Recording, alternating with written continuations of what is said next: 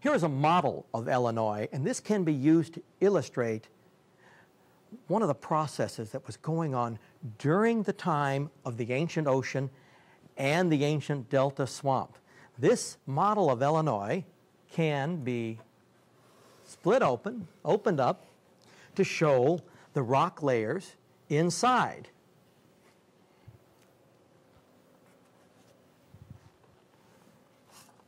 Now, of course, the rock layers inside aren't really all these bright colors, but we color code them so that we can show them easily in this model.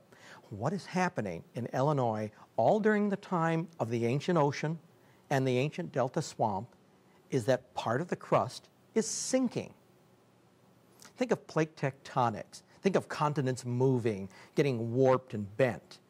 It's not too surprising, maybe, that the crust warps down or warps up in one area or another. Well, in Illinois, the crust was moving down.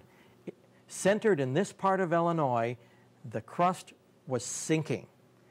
And it sank several miles.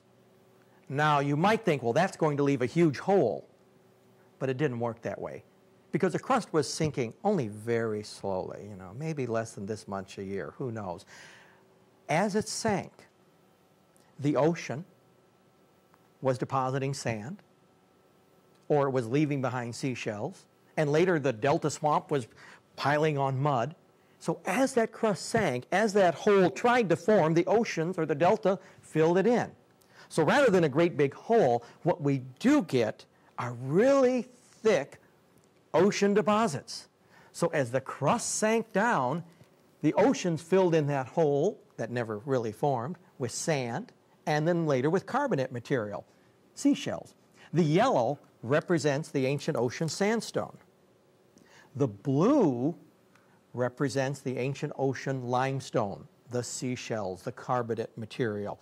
And in the southern part of Illinois, these rocks are much thicker than in the northern part of Illinois, where the crust wasn't sinking down that much.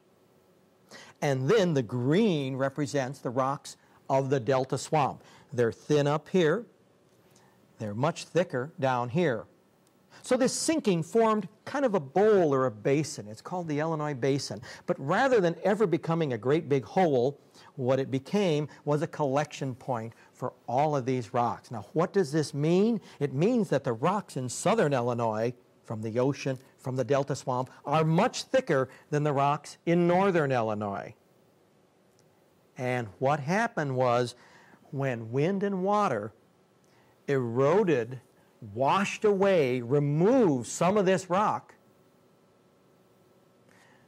all of the rock of some types was removed in northern Illinois, but it wasn't removed in central or southern Illinois. Look at this map here. You'll see what I mean. The greens on this map are the rocks from the ancient delta swamp, the shale where the coal is. The pinks and purples represent rocks, and the orange. The pinks, purples, and orange represent rocks from the ancient ocean. Why do we see these up here when they should be under the rocks of the delta swamp? The delta swamp came later. It buried the rocks of the ocean. Why are the ocean rocks visible here? Because the delta rock has been removed. And remember, the rock layers were thinner up north than they are in the center or southern part of Illinois. And these thinner layers were removed entirely. All of the delta shale is gone from northern Illinois, and the ocean rocks are the first rocks you run into when you dig down.